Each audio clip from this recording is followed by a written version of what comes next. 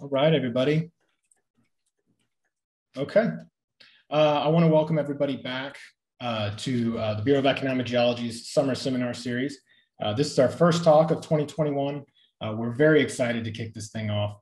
I'm Evan Civil. I'll be your host today. So as you might know, this series is designed to highlight more than just the work we do here at the Bureau. It showcases the hobbies and the interest of our staff, as well as guests from outside the Bureau who might have topics that are relative to our day-to-day lives.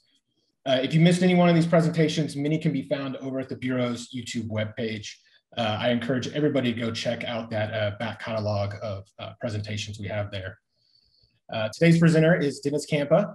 Dennis is our Administrative and Publication Sales Associate in the Bureau's Bookstore. Last summer, Dennis gave a great talk on his rare and interesting collection of vinyl records, as well as his radio program, Adventures in Sound, on KOOP Austin Radio. In addition to his record collection, Dennis has been interested in vintage movies ever since childhood. He's been researching movies for nearly 40 years with a special fondness for comedies and musicals. He's assisted with research for several books and continues to collect information on film people of the past. Campa describes his house as, quote, overflowing with books, records, DVDs, BluRays, postcards, and thousands of scraps of papers and notes. So before we begin today, I kind of want to remind everybody to mute their microphone during the presentation. You can feel free to ask questions in the chat.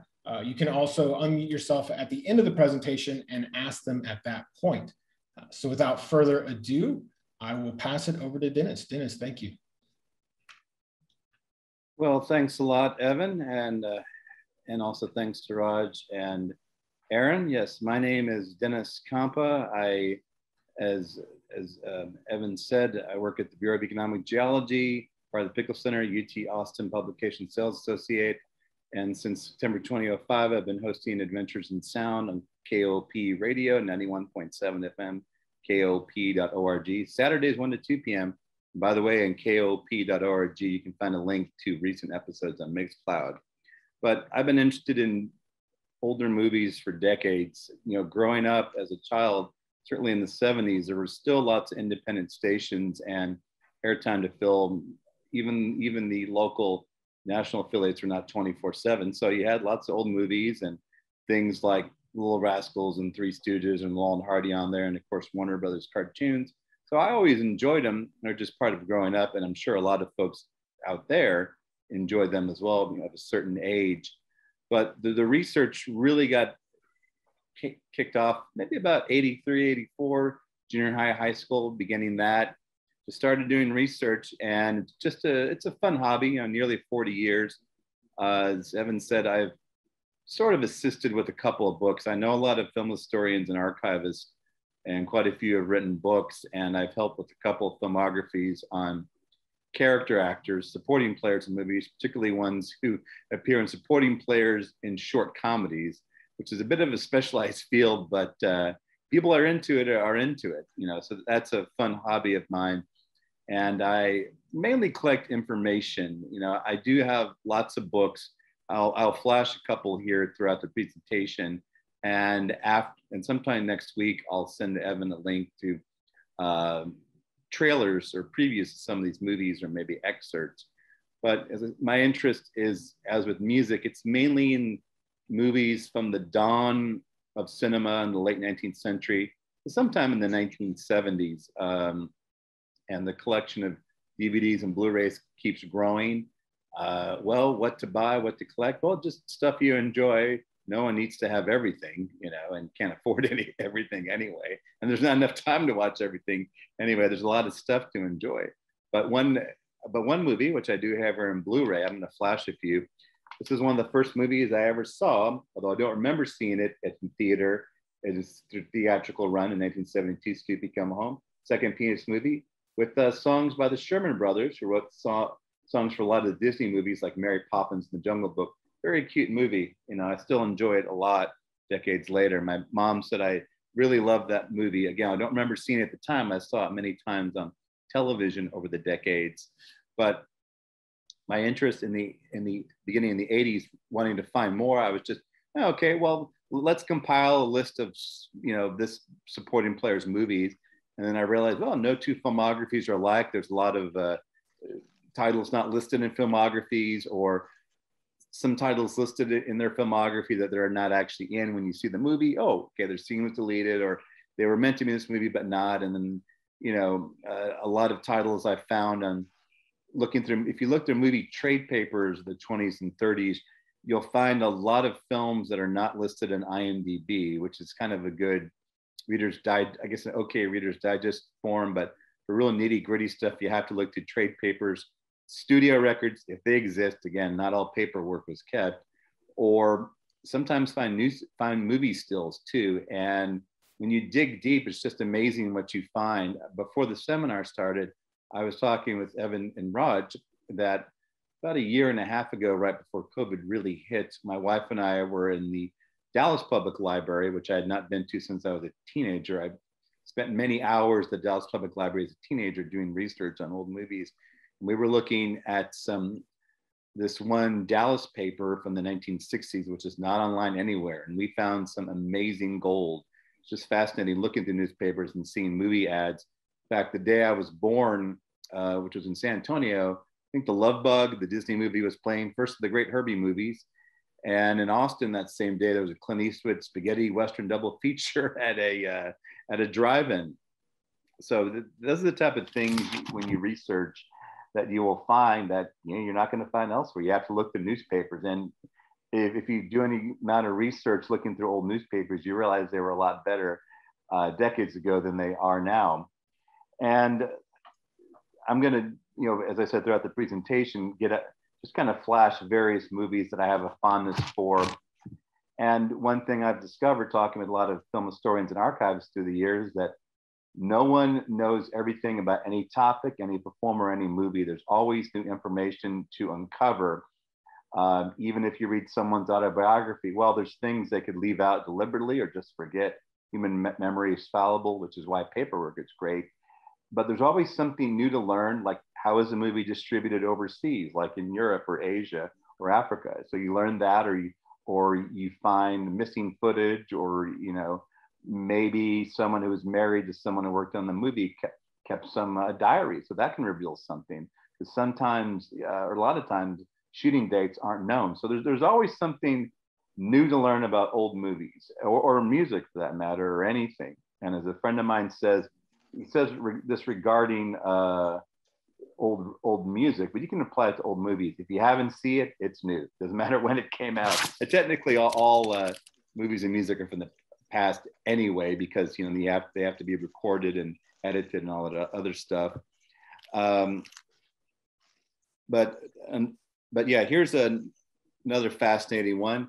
Now, of course, we all know Don Knotts from Andy Griffith's shows, Lovable Barney Fife, and probably from Three's Company is Mr. Furley. And then he made a number of movies like The Ghost of Mr. Chicken and The Love God from 1969, where he inadvertently becomes a Hugh Hefner type. It's very PG rated, but it is funny. And that jacket is awesome. He publishes a magazine, he gets involved, becomes a Hugh Hefner type. Sort of, you know. But as I mentioned, there's always, in addition to information, there's always movies to be found as well, because if you research the silent era, only about 20%, that's probably a high estimate too, of silent movies made in the US exist, period. And some of them exist only from prints from foreign sources.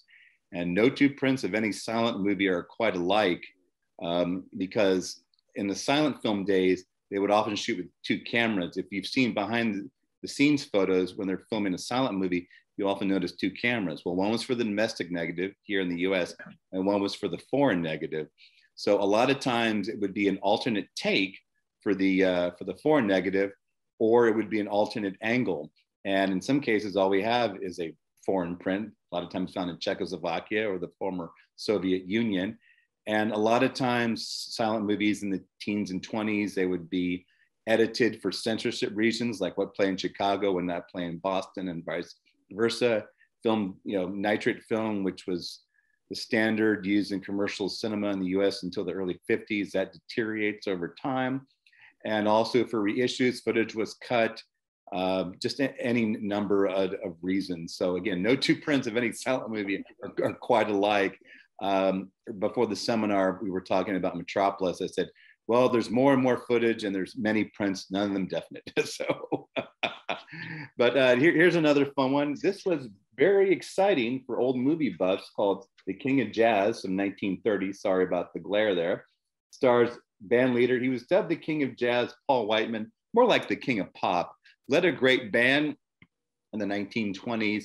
And this was an all-color movie, 1930, all two-color Technicolor, red and green. This is before we had three-color Technicolor, before we had the full spectrum of Technicolor. But it has an early appearance by Bing Crosby, part of Paul Whiteman's Rhythm Boys, who were the singers in the group. And it was a multi-million-dollar restoration. And a lot of us who are old movie buffs were really excited about it.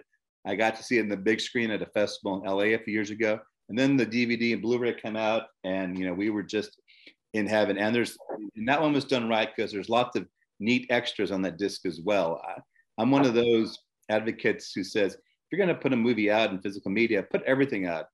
Every old ads, trailers, if they exist, everything have commentary by someone who's informed. There have been some releases that what I call kind of half-assed. Okay, we just put this out and they didn't offer information. Like I offered information to someone put out a Blu-ray, which I've seen the restoration looks great, but they didn't really take me and my wife up on the information that we've researched. But anyway, it happens. And speaking of the Love God, I mentioned in the mid to late 1960s, last year probably mentioned that there were a lot of records where people did their now, today, or mod records, where the older, well, I hesitate to say old because a lot of them are younger than me, but stars who were established were trying to get with it, do their psychedelic album or whatever, like Arthur Fielder's Superstar. There was the cinematic equivalent too, like this classic atrocity, and I say that with loving intentions, called Skidoo, directed by Otto Preminger. He directed classics like Anatomy of a Murder and Laura. This is the one where he tried to make a drug movie, which turned off the older folks, and the younger folks didn't want to see the older stars. But it is a train wreck of a movie, which you realize that how valuable a director is. Otto Preminger, great director, not with comedy. But in that movie, you do get to see Jackie Gleason hallucinating and Groucho Marx's head on top of a screw. And you also get to see Carol Channing sing the theme song, Skidoo, and attempt to seduce Frankie Avalon. So it's watching just for that. But boy, it's a tough slog. It's a tough slog, I'll just say that. But going back to something that's a bit better than that. Yeah. And again, I think someone else's mic is on. Yeah. Okay, but this is a series of shorts, Vitaphone. These were in the olden days, and some of you may recall this, for the feature film, they showed short subjects, a newsreel, and a cartoon. In fact, all movies started out as shorts. Feature-length films came along in the early mid-teens of the previous century, that is. And the Vitaphone comedy musical shorts are a lot of fun, a lot of vaudeville acts. They didn't make many movies, a lot of great musical acts, and some really weird Technicolor films, which my wife's adored. But I just adore movies like these. And sometimes I have film nights in my house where all we do is watch shorts and cartoons, which I have a lot of those as well in the collection. But yeah, and I'm flashing various DVDs and Blu-rays, but I do want to flash a bit of paper I have. A friend of mine sent this to me. This is a repo of a cigarette ad featuring Stan Laurel and Oliver Hardy. Yes, long before the dangers of smoking were widely known, a lot of celebrities did cigarette endorsements. Laurel and Hardy, Groucho Marx, which makes sense, although he was a cigar smoker, Bing Crosby, and more, which are just fascinating. And this one says, "Say, Stan, there's throat ease in Them There Old Golds." And they're also referring to a comedy short classic they made called Them There Hills. I don't think there'd be much throat ease in these, but anyway, it's a mind blower, so to speak. And speaking of lost movies, which I mentioned earlier, this is a fantastic book, came out in the mid-90s by Frank Thompson, who's a great, wonderful guy, and also a wonderful historian and great writer too. And actually some of these lost movies from the teens and 20s has since been located, either whole or in part. Still a lot of them out there. And Well, and you can see by some of the movies I collect, I like vintage comedies and musicals. I also like a lot of oddities, like Skidoo. I consider that an oddity, or The Love God, or another one along this. Well, not necessarily an oddity, but it is a fun one. You may be familiar with Rudy Ray Moore, who made several blaxploitation movies. He sort of financed them. He did a lot of raunchy comedy records. And a couple of years ago, Eddie Murphy started a wonderful biopic of him called Dolomite Is My Name. And what was great about Rudy Ray Moore is he was stockily built, nearly 50, and he fancied himself a movie star, which was great, and they're fun movies.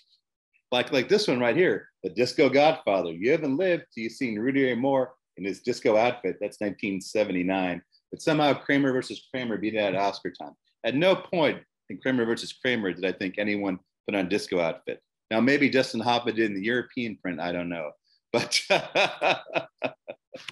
but anyway, yeah, and here's the genuine classic. Now, a lot of movie buffs loved film noir, which actually was not a term at the time. These were known as thrillers, dramas, but this is a classic. Film noir came from the French when they noticed after World War II, because a lot of American movies were not seen in France during World War II, obviously due to the war and export bans and things like that. But a lot of the French noticed, well, American movies are getting a bit dark. So they have that dark look, femme fatales, guys led astray, that type of thing. Double Indemnity with Fred MacMurray and Barbara Stanwyck is a classic one. Actually, great movie too. Blu-ray looks fantastic as well. And this is not an atrocity, but it is a fun, odd movie. Hollywood Party, made over a year on and off, many directors involved. It's a real patchwork, but it does have a fun Laurel and Hardy scene in it. And you have Ted Healy and his Stooges, yes, soon to be Three Stooges. Plus you have a Mickey Mouse segment in as well, Mickey Mouse animated. You have Jimmy Durante, you see a film within a film, as the great Schnazzola as Schnarzan, Tarzan spoof. But it is fun, totally ridiculous, a lot of fun. And let's see, another favorite I've become quite fond of. Oh, I forgot to mention my t-shirt, which I'm wearing. This is Kenneth Williams. He's also on the mask here, which I will get out for you. Probably saying, matron, take them away. Now, Kenneth Williams was an English comic actor. Very funny, very over the top, particularly in a series of comedy films I've become fond of this year called the Carry On movies. This is a DVD set that has all of them in it, the complete Carry Ons. And yeah, they were always, for the most part, PG rated. They started in the late 50s, went to the late 70s. Kind of more seaside postcard humor, but innuendo, but very funny. And that's the reason I got a multi-region Blu-ray player, because particularly if you're into old or odd, obscure or foreign movies, there's a lot of things that were not released domestically here in the US, either in DVD or Blu-ray.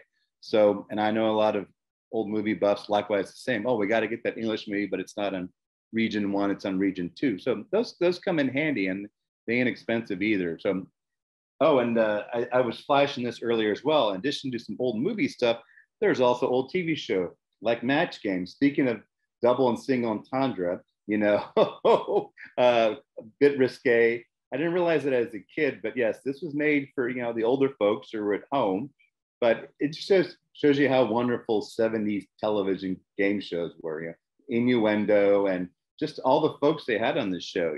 They're all very witty, and Richard Dawson, Brett Summers, Gene Rayburn, and things like that. Another great set, Buster Keaton, one of the all-time great movie comedians and directors too. He directed a lot of his own movies. A great set that has most of his silent movies and some of his talkie shorts as well. But, I hate when I mess up. But yeah, even after 40 plus years or so doing research, I still find new information or movies I've not seen. I have some coming in the mail today as well, including a 1982 movie called Pandemonium, which is a PG-rated spoof of horror movies that both Melinda, my wife, and I like a lot, which has scholars like Eve Arden and Paul Rubens, Pee Wee Herman in it. So Yeah, it is, as with music, it is a hobby that it's like a bottomless pit. You know, anything you research, whether it be rocks and minerals, whether it be movies, the bottomless pit, and you could go into a specific region, or you know, there's regional filmmaking I like a lot, like researching low budget movies made in Texas, which is one of my hobbies, and also, you know, maybe just pick one year, any year of anything, 1925, and it just continues to go down and down, and it'll and if you find something you like, it's just a lot of fun. But I thought I'd open it up to the for questions, if anyone had any questions or anything they wanted to talk about. I know Evan beforehand had some things that he wanted to ask.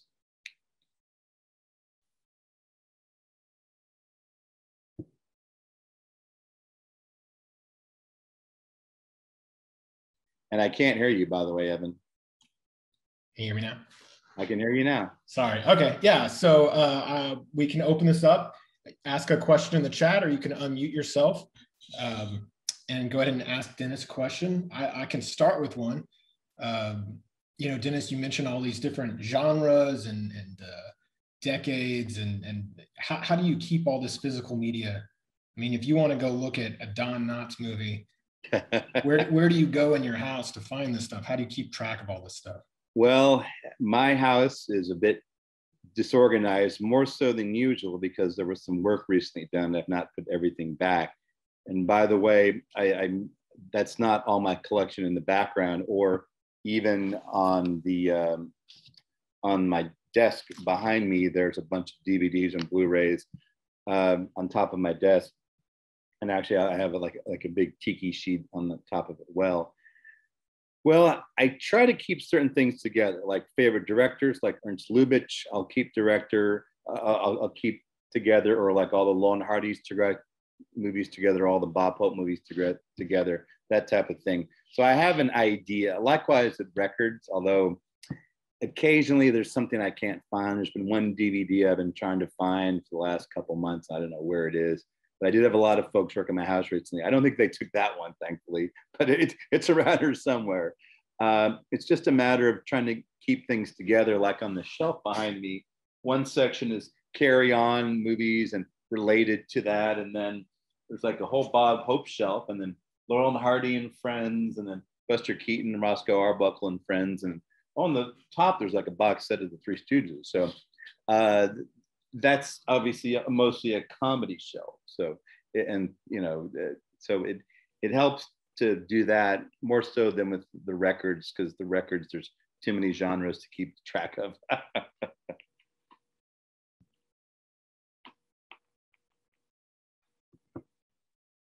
Oh, okay. Linda asked a question. She asked about Cantinflas. Yes, Cantinflas was a huge Mexican comic star. He did do a couple of American movies, probably the best known, Around the World in 80 Days, where he co-stars with David Niven. Did another one called Pepe, but not big success in the US, but in Mexico, yes, and Spanish-speaking countries, and in Spanish-speaking parts of, you know, Texas, you can still find a lot of his movies. I've seen ads in the San Antonio and El Paso papers, going back to my research earlier, that have Cantinflas movies. So, you know, big star. Again, didn't quite translate here, but, you know, obviously in Mexico, he's, you know, the equivalent of Charlie Chaplin, huge star. Yeah, it was interesting to me, the style, and you'll know more about this, that kind of physical humor. Yeah.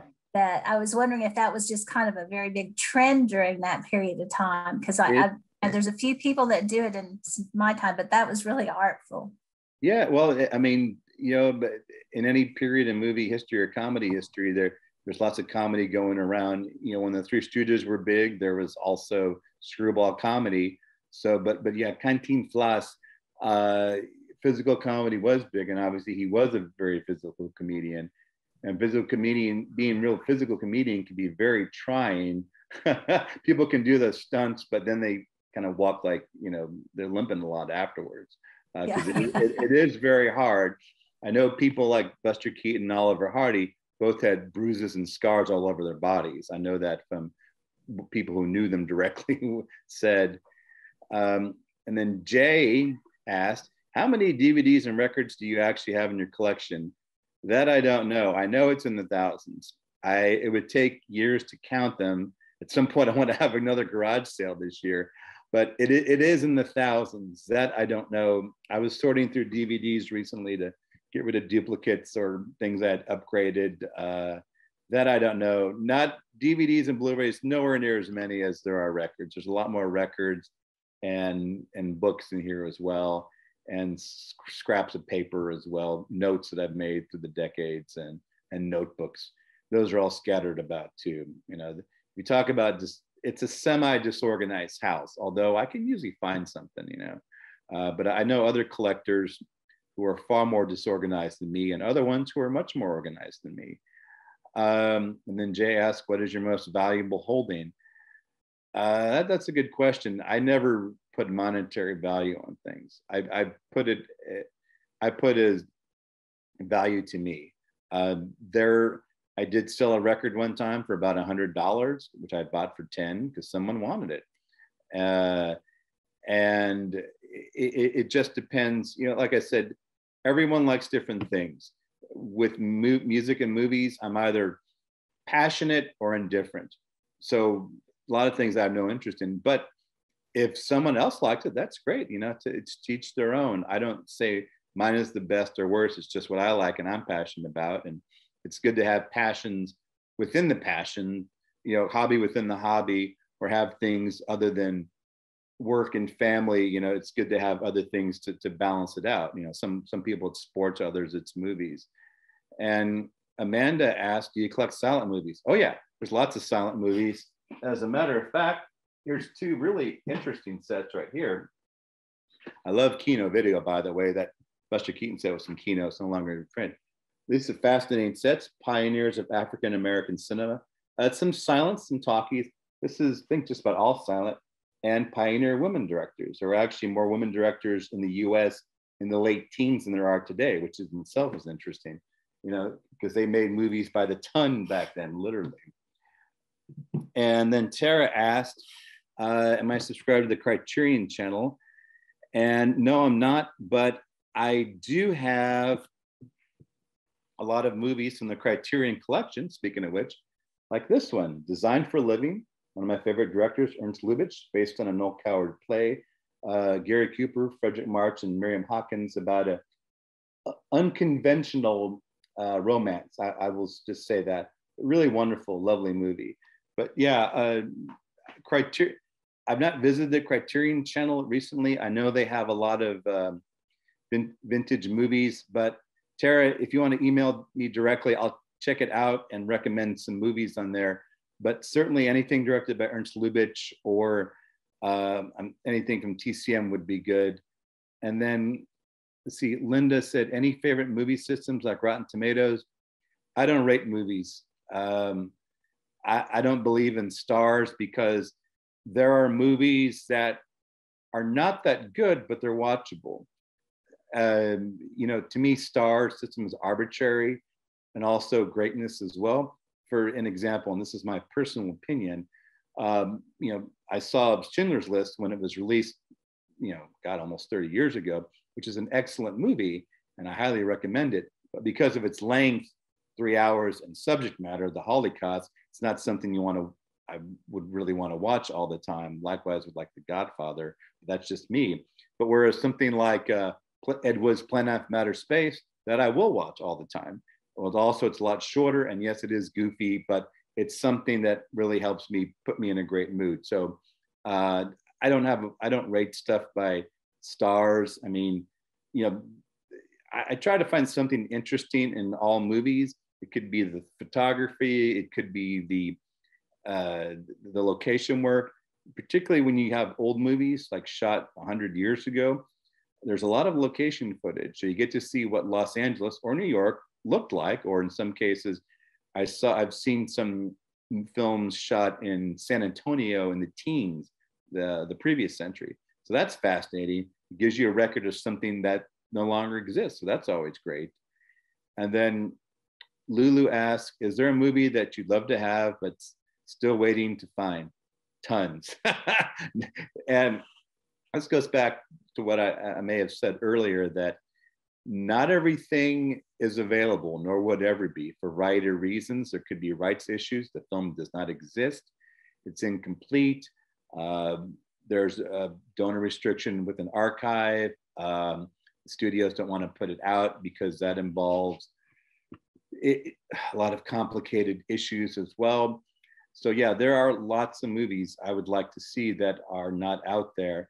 And also movies on DVD, Blu-ray, like books or records, they go out of print. So sometimes there are movies I'm looking for that are out of print. I know there's one I'm looking for called Nurse on Wheels, 1963, made by the Carry On producer-director, Peter Rogers and Gerald Thomas, but it's not a Carry On movie. It has some of the same players. That's out of print, and the DVDs I tend to find online tend to be on the more expensive side, but I haven't bought one yet. So that's an example of one. And likewise, not everything's going to be on YouTube, nor will all newspapers be on there. To really have a complete picture, you have to go beyond what is readily available and do research, which is why I love going to libraries. I may have mentioned the Dallas Public Library, looking at microfilm, or decades ago, when I was a student at UT Austin, I'd go to the Collections Deposit Library and check out bound issues of movie trade papers from the 20s and 30s. And that was fun because that information was not available elsewhere, pre-internet days, and a lot of it still has beautiful color ads too. And then Liam asked a good one.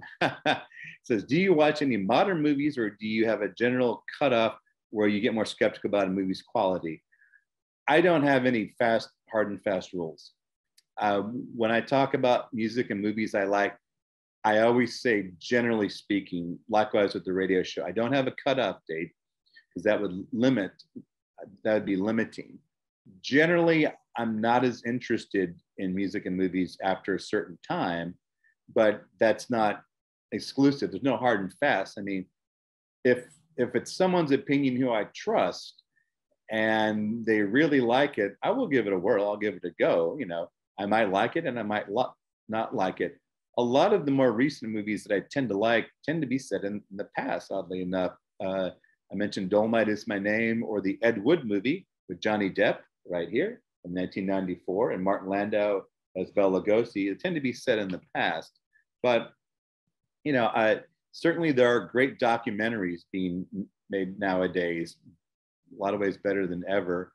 But, it's just an aesthetic, generally speaking, and likewise in music as well. I do see, a number of contemporary movies, and I do watch contemporary TV shows like What We Do in the Shadows, and Matt Berry, I think should be knighted. He is brilliant comic actor. But yeah, it's just generally, and believe me, not every vintage movie is a classic. I've seen a lot of horrible ones. But again, it's just a general aesthetic. And it would take me a lot more time to go over it in general, but it's just my personal opinion. But yeah, great questions, everyone. Thank you. And then Angela asked, when you're looking for a movie like those you have, or still be collected list, what research do you consult? In other words, how do you get leads on new items through collection? Well, I mentioned the Criterion Collection and Kino Video. Certain companies I like a lot because they put out interesting things. Criterion, I highly recommend either the Criterion channel, which I'll do some more research on, or also the collection, because Criterion does amazing work. Usually they have a nice booklet, the film remastered as best as possible. If it's a currently living movie maker, they'll usually have them involved, either in a commentary or write an essay or do an interview. And it's movies from the silent days of the present all over the globe. So yeah, I'm on Criterion's email list. On Kino has been doing great work. They put out stuff. It tends to be a lot lower in price than Criterion. I usually only buy Criterion when they have their half off sales, which they do pretty frequently, which is great. But Kinos tend to be more bare bone, but they've been putting out a lot of movies that have never come out in home video, a lot of DVDs and Blu-rays and stuff from the Universal and Paramount vaults from the 30s and 40s. And as always, a lot of just interesting movies, some foreign, and some silence. Likewise, Warner Archives puts things out, economically. Sometimes they're DVD-Rs, but there's been a lot of great stuff that came out that otherwise would not come out in a regular DVD or Blu-ray release. So I'm on several email lists, and in terms of trying to find something maybe out of print, just look around, look on Amazon, or just do some searching online, Google searches or whatever. It's fairly easy, and a lot of movies I buy, particularly really economically, I've never seen before. So there's a lot of things I'm going through the collection. Okay, I've never seen that, but that's the only way I will ever see it. Or maybe I saw it at a film festival years ago. But it is a wonderful hobby because you can't have everything, and there will always be stuff you will miss. But it goes back to what I collect, because I realized a few years ago, I have lots of Bob Hope movies. I've always been a big fan. So, try to get all the Bob Hope I can, the Three Stooges, certain directors I mentioned, Ernst Lubitsch, or, certain things like odd collections of musical comedy shorts from the 30s, that type of thing, or everything Buster Keaton. So again, it goes back to the passion. I try to collect things.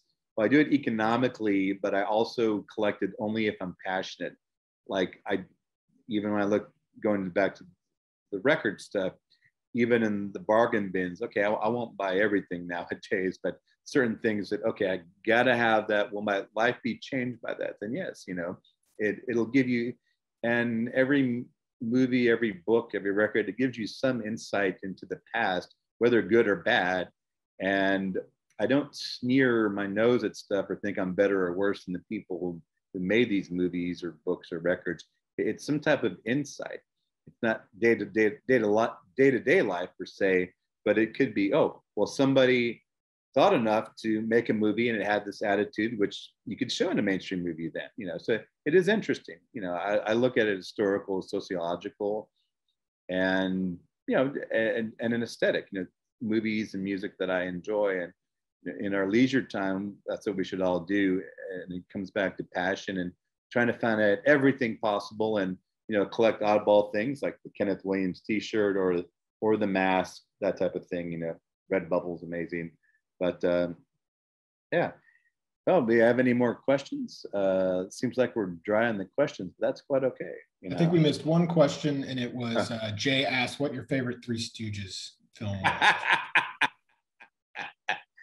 Oh, it's I love them all. I actually do like all of the Three Stooges. Technically six, if you want to consider all of them. I love them all.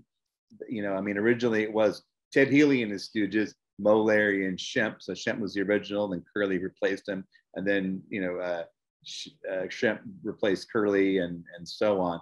But I like them all. I've come to appreciate Joe Besser, who actually was better when he was doing movies without the Stooges, and Curly Joe DeRita, who actually did some stuff without the Stooges and actually was better with the Stooges, particularly on live TV.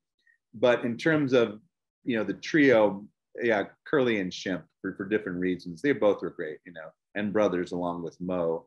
And then Dina just wanted to say, I just wanted to say that your passion really shines through, and thank you for sharing. Oh, you're welcome, Dina. And then Jay said, which are you most similar to? Are you talking about the Three Stooges, Jay? Okay. Well, it's hard to say. I'd like to think I'm most similar, at least off screen, to Moe, because he, was the most frugal with money and worried about money a lot. So maybe Moe, he was like Groucho in that respect. Maybe in personality, Shemp, I don't know. My hair can be like Shemp at times. Or sometimes it can be like Larry's, but I like to say that, well, again, there's a bit of Stooges in all of us as well. And astounding that people are still talking about these low budget comedy shorts that were shot in 3 to 5 days. They were shot very quickly and very cheaply and tightly scripted as well. and the later ones reuse footage from the earlier ones.